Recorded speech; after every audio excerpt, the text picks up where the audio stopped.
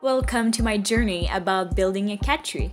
I'm a 19 years old future engineer and owner of this beautiful orange boy called Theodore, but we always call him Theo. I wanted to build a cat tree for my cat because he loves heights. He climbed on top of the fridge multiple times and even climbed up the piles of boxes of new lamps for my parents' retirement house. So here's how I did it.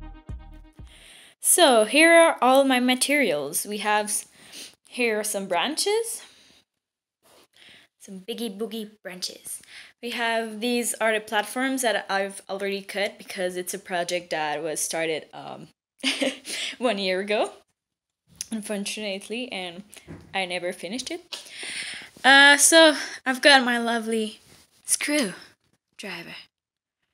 cause I will need to do this all manually without a drill. The platform, I'll write the dimensions on a screen so you can see what it is. I think it's 62 centimeters by like 58 or something like that. It's not a perfect square. The first step will be to take off those screws, because they're screwing everything. When you choose your base, you want to make sure that your base is big enough and heavy enough to prevent the cat tree from tilting and falling on the ground. A piece of MDF of 50 centimeters by 50 centimeters is really the minimal dimension. If your cat tree is really tall, you will need a bigger base to compensate for the height. You could glue together two pieces of MDF to add a little extra bit of weight, or you could even add some weight such as books on the platform if you see that the cat tree is a little wobbly. So now my base doesn't have any screws, so it's ready to go.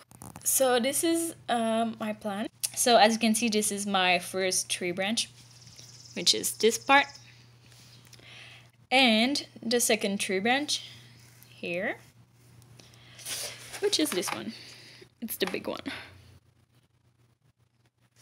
So the idea is to do 4 platforms. 1, 2, 3, 4. The first 2 will be connected to both of the branches. So as you can see here, there's one branch that will support here, the platform, and another branch here that will support it. But I've also done a cut in my platform, just here, to make sure that the platform will rest on the biggest part of the branch, right here. It's gonna do something like this.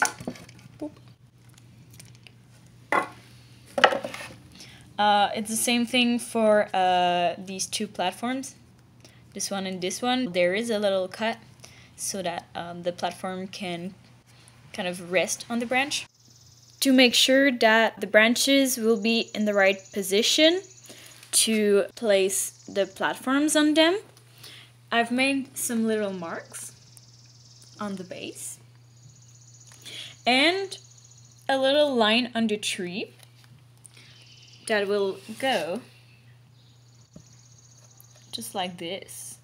By aligning the line with the line on the tree branch, this will assure me that the tree is in the right position and orientation to fit the pieces, because I have some pieces that are connected, well, that rest on the 2 branches. So I need them to be both in the right orientation.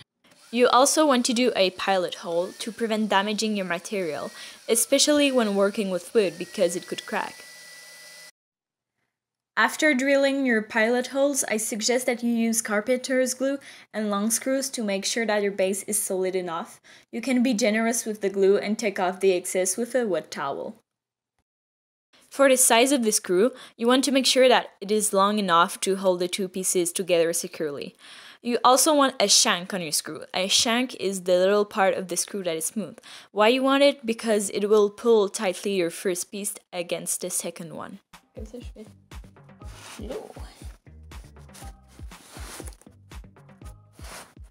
So, since I don't know where to put my screw top here, because I didn't make any mark, there's a little trick you can do, and you just need your tape.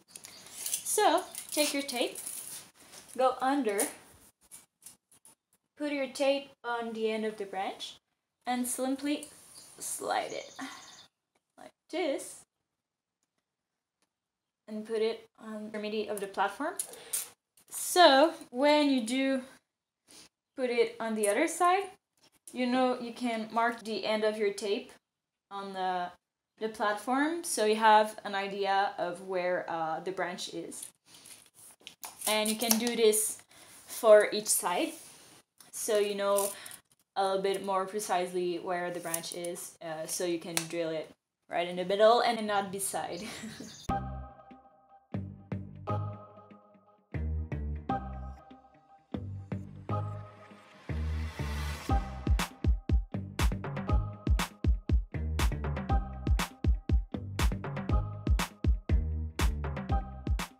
So there's my little branch here, and I've got my biggest one here. You want to drill a countersink in wood if you don't recover it with carpet, and even there I would recommend doing it to prevent paw injuries to your cat.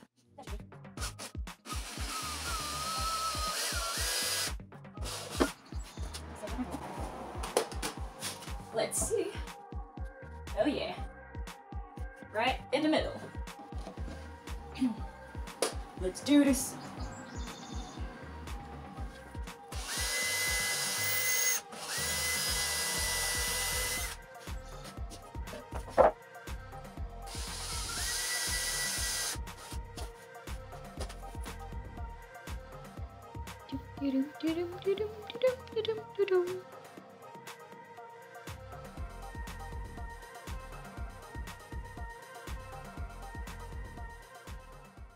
I needed to recut this piece because it wasn't fitting. So right now I'm just gonna retrim the platform so it's a little bit more smoother and there's no big squarey angle. So let's go.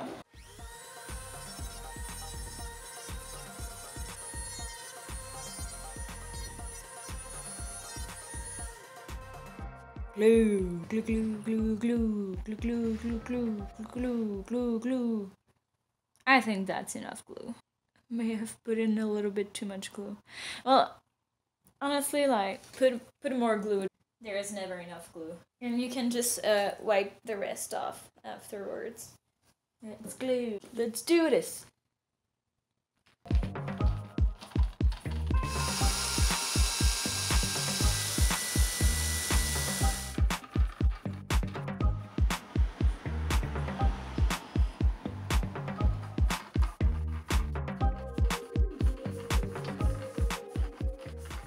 I'm gonna put another screw, but this time it will be in diagonal, so I'll be sure that the base is really solid.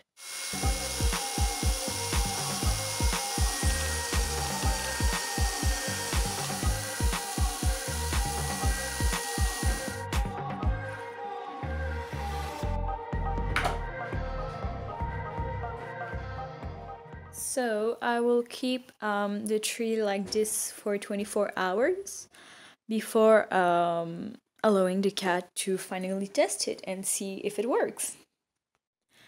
When choosing the location of your cat tree, make sure that it is somewhere where your cat goes often. For example, my orange boy is an indoor cat, and thus he likes watching the birds outside by looking out the window.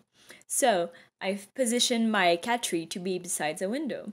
You can also put catnip on the tree to make it more appealing to the cat, and I use catnip to make my orange boy discover the cat tree and actually go on the cat tree to understand a little bit how it works.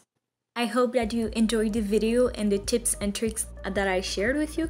If you have any comments or questions, feel free to write them in the comments section and I'll try to answer to all of them. Bye!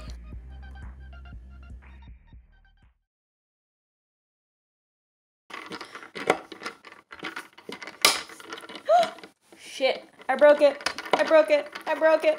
Fuck, fuck, fuck, fuck. Damn it, damn it, damn it, damn it, damn it.